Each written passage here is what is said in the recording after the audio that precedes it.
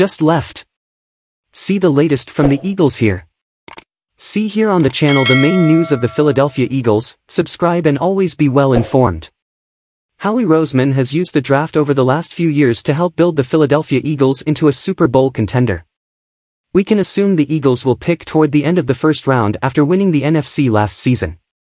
Considering where they might be picking, the team needs they may have and their draft tendencies over the last few years, here's a look at who they may have an eye on early in the process for 2024.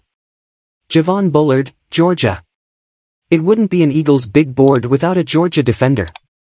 It's more than a coincidence that Philadelphia has drafted 5 defensive players from the Bulldogs over the last 2 drafts.